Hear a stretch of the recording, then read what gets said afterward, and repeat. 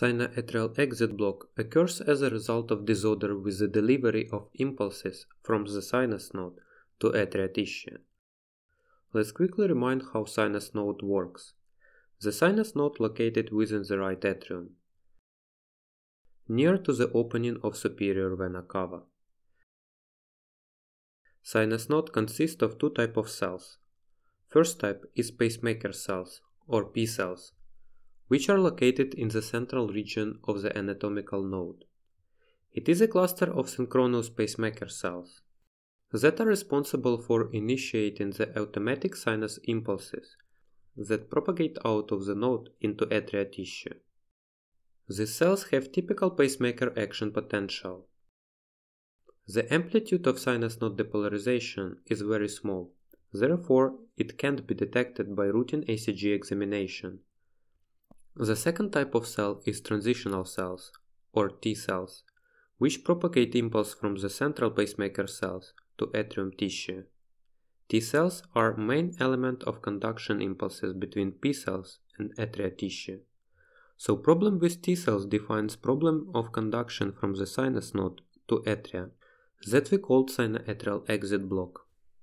SINOATRIAL exit block can be divided into the first, second, and third degrees, analogous to those occurring at the atrioventricular node. The first degree of SINOATRIAL block is characterized by prolongation of sinoatrial conduction time through the T cells, without dropping the PQRST. When the impulse from the sinus node reaches the atria, on ECG we see it as P wave. But depolarization of sinus node itself can't be detected by routine ECG, due to very low amplitude of sinus node depolarization. As a result, first degree SINOATRIAL block also can't be detected by routine ECG.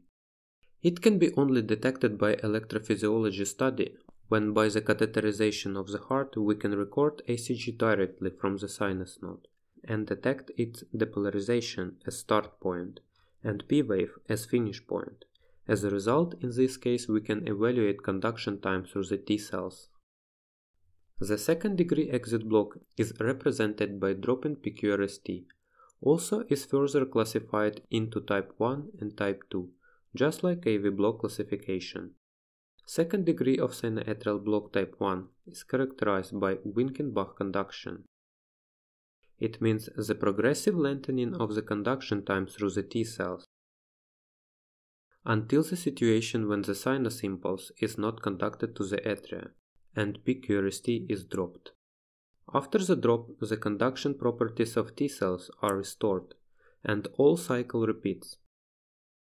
We know that sinus node depolarization can be detected by ECG, but for understanding, let's mark it by the blue arrows. So we see that sinus node regularly makes impulses. As a result, distance between arrow and P wave is conduction time between the sinus node and atria tissue. For second degree SA block type 1, this distance should increase from bit to bit until the drop. The key features of Wenckebach conduction is that the lengthening of the conduction time is not uniform. As a result, maximal lengthening of SINOATRIAL conduction time occurs in second PQRST complex, as we see a triple increasing of conduction time in second complex compared to the first one. Further, after second complex has smaller gain of SINOATRIAL conduction time compared to the second one. After this, sinus impulses was blocked, and on ECG we have a drop of PQRST that cause pause. After the pause, conduction properties of T cells are restored, and we again see normal conduction time in first complex after the pause. And after this cycle repeats, with maximal gain of conduction time in the second impulse of the cycle. This specific feature makes PP interval shorter from bit to bit until the drop. First PP interval is 1.2 second, whereas the second PP interval is 1.1 second. The first criteria of second degree SINOATRIAL exit block type 1 is progressive shortening of PP intervals before the pause. That caused by Wenckebach conduction, when the maximal gain of conduction time in the second complex makes PP interval greater than the next one when the gain is still present, but not maximal. The PP interval after the pause should be bigger than PP interval before the pause, due to Wenckebach conduction. In our case is 1.2 seconds. So the second ECG criteria of second degree SA block type 1 is that the PP interval after the pause is larger than PP interval just before the pause.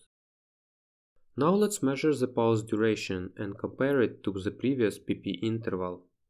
In this case is 1.7 seconds, that is smaller than two previous PP interval. So the third criteria is that the pause is smaller than two previous PP interval. Let's see the real ECG example. We see sinus irregular rhythm and pause in the middle of the ECG strip. Let's check the first criteria, progressive PP shortening. And the first PP interval is 1140 milliseconds. The next one is 860 milliseconds. As a result, we verify the first criteria. Let's check PP interval after the pause. That is 1400 milliseconds, which is bigger than last PP interval before the pause. So we verify the second criteria. And finally, let's check the pause duration, which is 1460 milliseconds, which is smaller than two previous PP intervals. Therefore, we verify the last criteria of second degree SA block type 1. Unlike the second degree block type 1, in type 2 there are no progressive lengthening of SINOATRIAL conduction time. In type 2 SA block we have a rapid drop of PQRST complexes, without any problem with SINOATRIAL conduction before the drop and after the drop. The blue arrow points the sinus impulses. So in first two complexes we have normal conduction time from the sinus node to atria.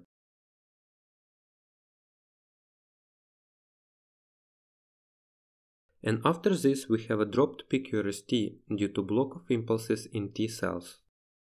During the pause the conduction between the sinus node and atria tissue is restored, and the next sinus impulse is normally conducted.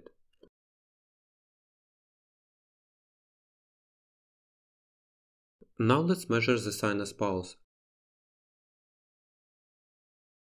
which is 2 seconds, and compare it to previous PP interval. As a result, the sinus pause is equal to distance of previous PP interval. If it's twice bigger than previous PP interval, it means that we have a block of one sinus impulse. The first criteria of second degree SA block type 2 is rapid sinus pause that is equal to multiply previous PP interval.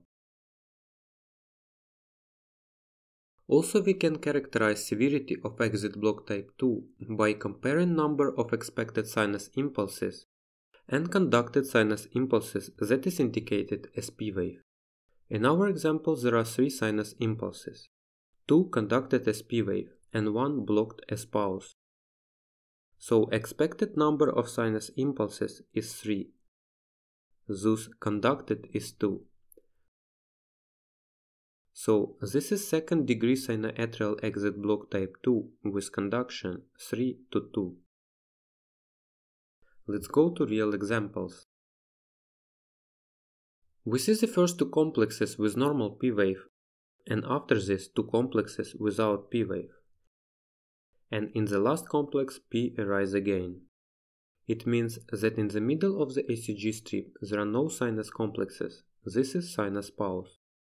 The duration of pause is 3300 milliseconds. The previous PP interval is 1150. As a result, sinus pause is 3 times bigger than previous PP. If pause is 3 times bigger, it means there are 2 sinus impulses that was blocked.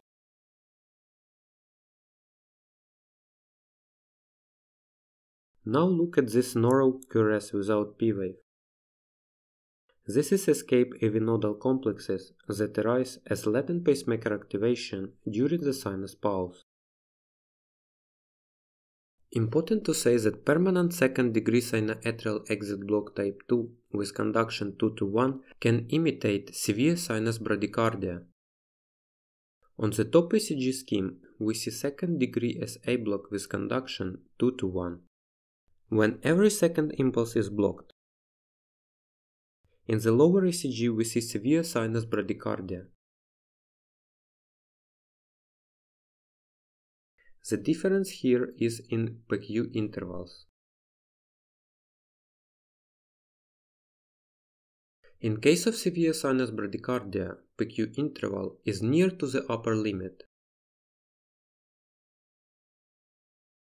But in case of permanent sinoatrial block with conduction 2:1, PQ interval is relatively shorter. Third degree SA exit block is characterized by absence of conduction between the sinus node and atria tissue. In first complex we see normal conduction, and after this sinus pause occurs.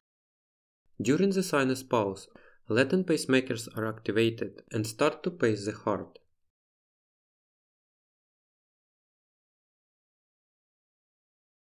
As a result, in case of third degree SA block, the sinus pause isn't equal to multiplied distance of previous PP interval. In this case, P cells keep generate the impulses, but all of these impulses are blocked. The ECG picture of third degree SA block is similar to sinus arrest, and these two conditions are indistinguishable by ECG. But in case of sinus arrest, pause is caused by absence of sinus node depolarization. Thus, in case of third degree SA block, sinus node produces the impulses, but because of exit block, impulses can't leave the sinus node and conduct to the atria. These two disorders also can be distinguished only by electrophysiology study. If you like the content, press like, subscribe to our Telegram and YouTube channel. Have a good day!